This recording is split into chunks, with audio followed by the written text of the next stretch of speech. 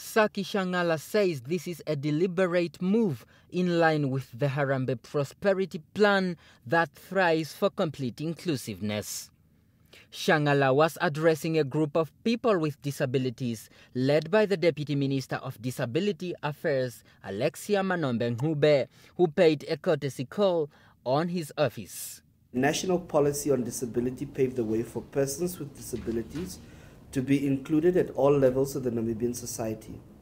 On 12 September 2007, Namibia ratified the UN Convention on the Rights of Persons with Disabilities, affirming a commitment to accept persons with disabilities, focusing on their abilities and not their disabilities, providing equal education and employment opportunities to them, and treating them with the respect due to every human being.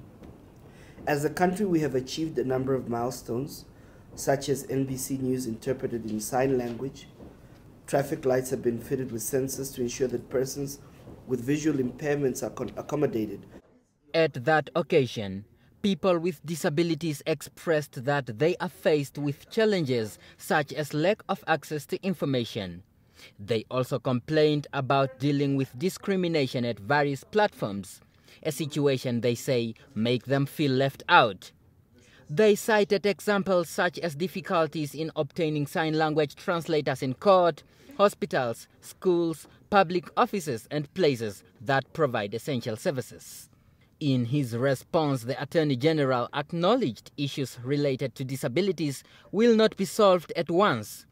He added that it is government's obligation to ensure a Namibian house where no one feels left out.